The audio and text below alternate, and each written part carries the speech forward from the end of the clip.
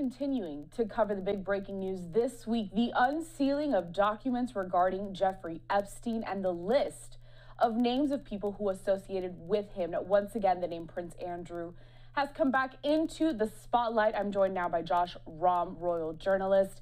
Josh, thank you for being with us here to break this all down. Now, you cover the royal family extensively, so I'd like you to start by giving our viewers kind of a clearer picture about who Prince Andrew is, what his place is in the monarchy, and sort of the scandal that he's been caught up in.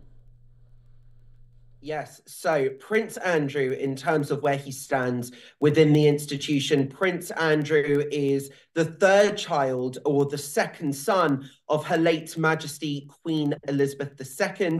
He is both the younger brother of His Majesty the King Charles, as well as Princess Anne, the Princess Royal. He is the older brother, the elder brother of Prince Edward. In terms of lines of succession, Prince Andrew comes below, of course, His Majesty the King Charles. He then comes below Prince William, the Prince of Wales, then below Prince William's own children, Prince George, Princess Charlotte, and Prince Louis as well. So he's now quite low down in the line of succession when it comes to the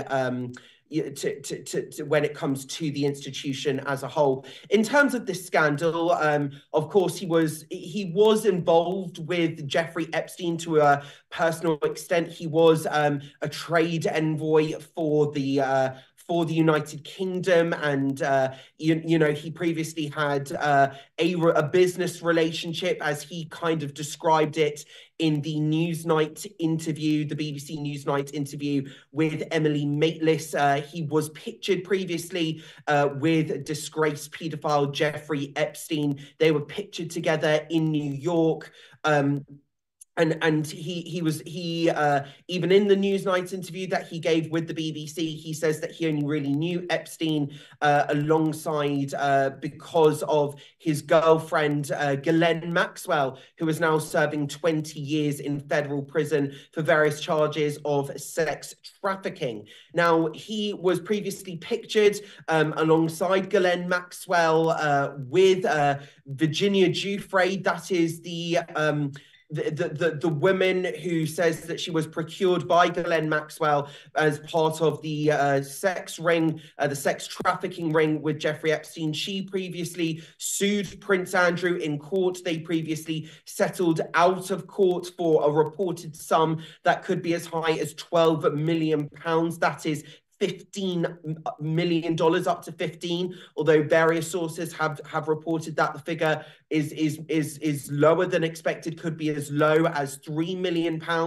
That was expected to be paid out by Her Majesty the Queen or by the royal family's own private funds to make the case go away. They didn't want it to go to court. They didn't want all the headlines, but saying that, Prince Andrew very much disputes Virginia Giuffre's account of things. He claims that he never even met Virginia Giuffre. Ghislaine Maxwell, her case, in her case, Ghislaine Maxwell says herself in these unsealed documents related to a defamation case with Virginia Giuffre, she doesn't recall Prince Andrew and Virginia Giuffre ever meeting. Virginia Giuffre claims that she was forced to have sex with Prince Andrew in 3 different locations: in London, in Virginia Giuffre's apartment, in Epstein's private island, as well as the New York mansion, Epstein's mansion himself. Now, of course, Epstein was found dead in his Manhattan cell before he actually officially went to trial. The coroner gave a verdict that the death was suicide. But I think it's important to state that Prince Andrew and also Buckingham Palace both claim that Virginia Giuffre's claims were categorically untrue. They both Prince Andrew denies any wrongdoing, especially any criminal wrongdoing. You know, the royal family, of course, Buckingham Palace denying it, as we expect them to do going forward. I mean, nobody wants to touch this case with a 10-foot pole. You don't want to be found anywhere near it. That being said, Prince Andrew is not one of those names that is new to us when we take a look at the Jeffrey Epstein, Ghislaine Maxwell case. So the royal family, not going to be surprised that his name is a part of this quote unquote list that has just been released this week. So have they said anything about these new documents that have just come to light? Are they kind of hanging back, keeping quiet? What's going on over there? Well, this list, when it comes to the names that are on this list, you know, we've also seen A-list stars like Leonardo DiCaprio, Stephen Hawking, and even Cate Blanchett mentioned in this list. But however, you know, all these documents don't actually allege any wrongdoing. They don't even allege any criminal wrongdoing with former President Bill Clinton, who's been mentioned as well extensively in this list. It's been reported he himself has been mentioned more times than Prince Andrew.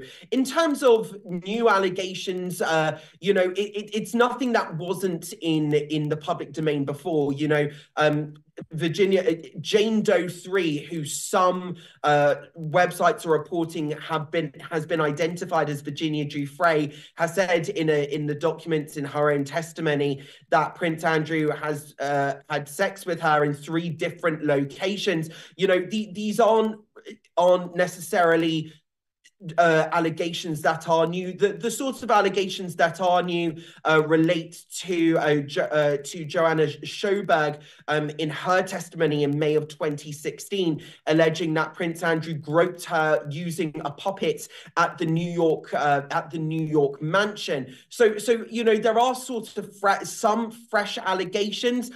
In terms of what's going on in the UK, it just kind of, this is a rehashing of the scandal. You know, Prince Andrew, the Queen previously stripped him of military honours that was given to him. He stepped back after this, in the wake of the scandal, as a working member of the royal family. You know, he only made appearances at the state funeral of Her Majesty the Queen, on the Platinum Jubilee, as you know, as a private member of the royal family, is just as a member of the royal family, because although, yes, the royal family is an institution, a public institution, they undertake public engagements.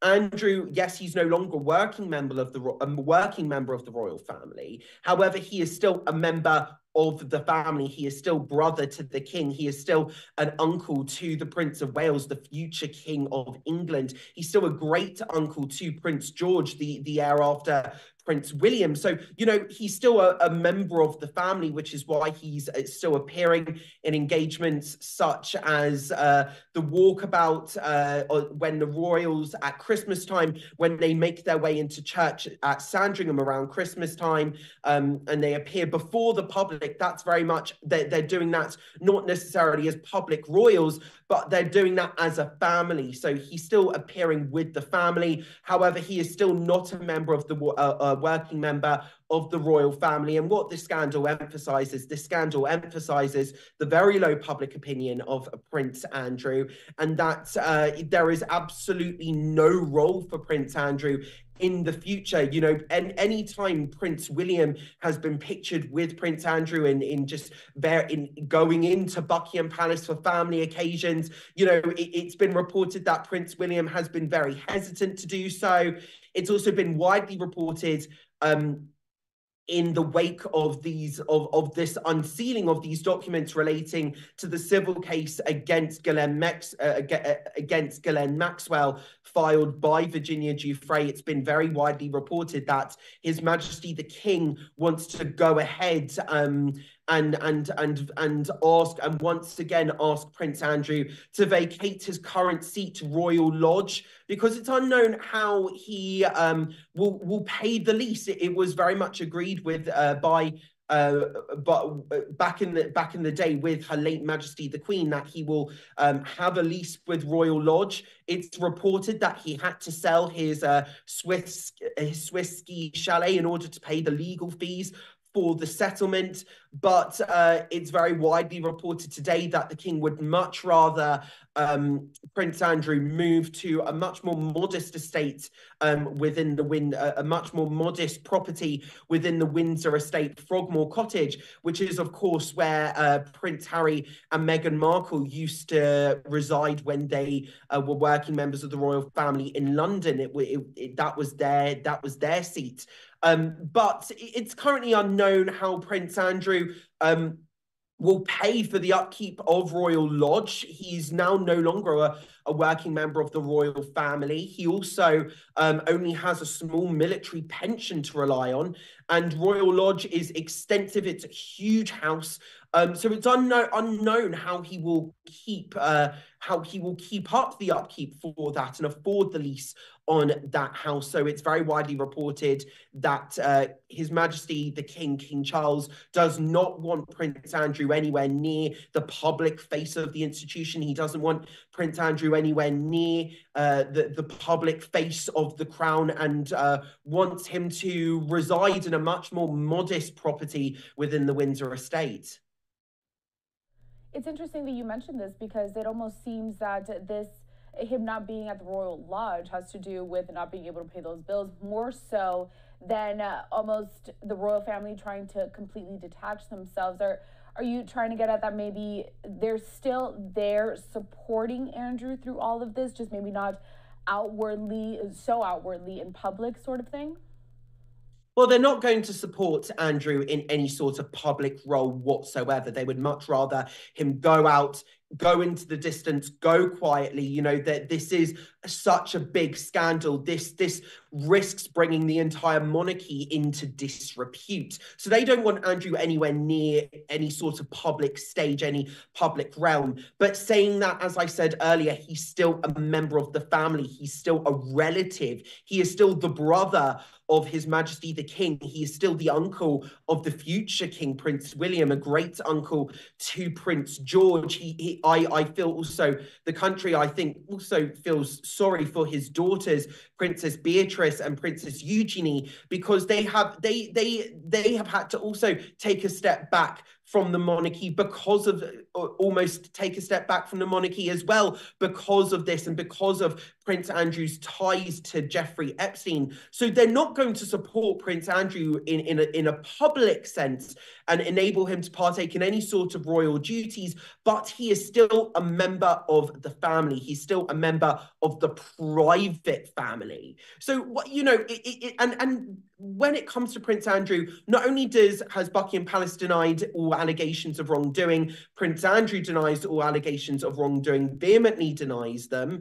Even in the settlement that he had with Virginia Giuffre, he still doesn't admit to any guilt. He still doesn't admit to any wrongdoing. Even in that settlement, there hasn't been any proof of any criminal wrongdoing within a court of law. And bearing in mind as well, an anti-monarchy pressure group once again reported Prince Andrew to the police.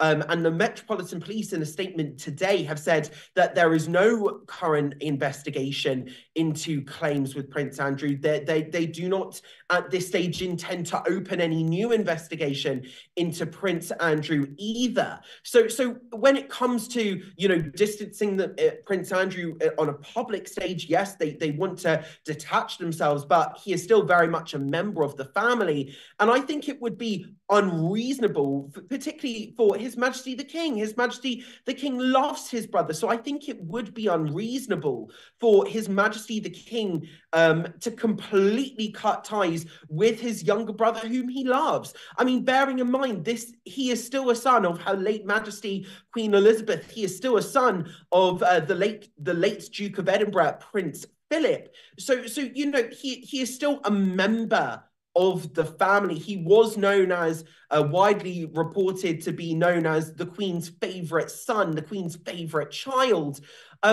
So I think it would be unreasonable for the royal family to completely cut him off in a private capacity, but they're not going to be supporting Prince Andrew in any sort of public capacity whatsoever.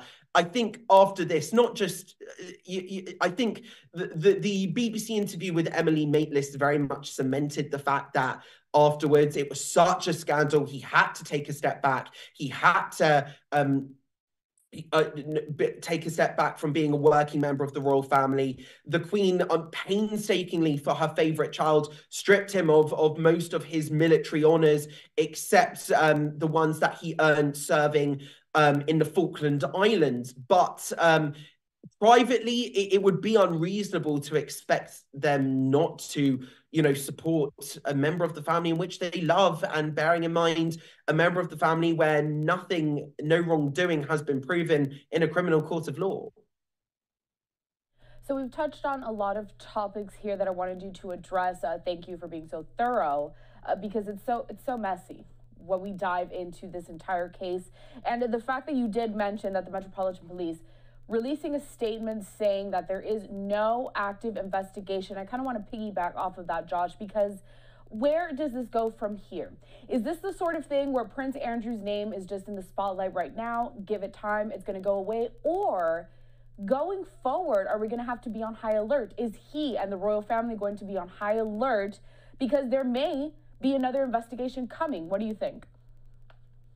Well, listen, I think the royal family, the royal family has always had a mindset from Her late Majesty the Queen, reportedly never complain, never explain. So I don't think they're going to continue to give this too much notice. This is going to be, for the working members of the royal family, this is very much going to be keep calm, carry on. They've distanced themselves from Prince Andrew as much as they can do. He is no longer a working member of the royal family. He only has a skeleton, minimal staff to help him undertake any sort of private work. He isn't on the public stage whatsoever in any sort of way.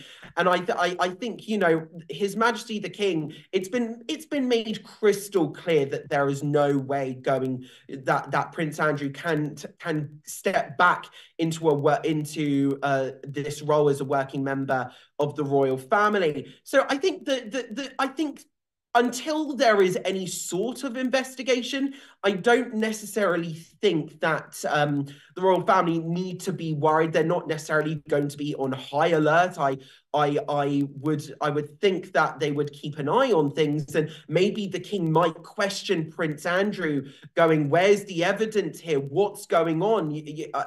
What were you thinking?" But I don't, it all kind of depends to see how the case itself develops. Will there be fresh claims, unearthed claims that we might not know about Prince Andrew in documents that are yet to be unsealed? That is the main question. I think it's important to state Prince Andrew denies any sort of criminal wrongdoing, any sort of wrongdoing whatsoever. He even denies meeting Virginia Giuffre herself. But that's the thing. I think in terms of the royal family, it's just going to be keep calm, carry on. Let's carry on with our royal engagements for the time being. And Prince Andrew doesn't have a role at all on the public stage. So I think in terms of how they move forward, we'll wait to see what happens with Royal Lodge, whether or not Prince Andrew can pay for it, whether or not His Majesty the King will get his wish, whether Prince Andrew will be forced to move out of Frogmore Cottage and even retire further into a private sphere. And that's the thing. We'll monitor how this case develops. But as we've seen with the unsealing of all of these documents, 900 pages worth, just because someone's mentioned in the documents, the documents don't necessarily accuse people of any wrongdoing. Sometimes the names that are mentioned, for example, with the likes of Leonardo DiCaprio, it's simply, they may or may not have met Epstein, and Ghislaine Maxwell has denied that they've ever met Epstein. So, it's all of that sort of thing. So I think the royal family will take this approach of keep calm, carry on, and we'll distance ourselves as much as is possible on a public stage, whilst continuing to just be there for Prince Andrew in a private capacity as a family member, whilst also Buckingham Palace denying any sort of wrongdoing whatsoever when it comes to Prince Andrew's actions. And key words that you mentioned there, we're just going to continue to monitor this situation as it develops, because we are waiting for more pages of these unsealed documents to finally be brought to light. Josh Rom, royal journalist and commentator, we appreciate your time here at Live Now from Fox. We rely on your expertise to see how this is, shaking up the rest of the world. And like I said, we're going to keep monitoring this. We hope to welcome you back. Any new developments, we'll be sure to keep in touch with you. Thank you so much for having me.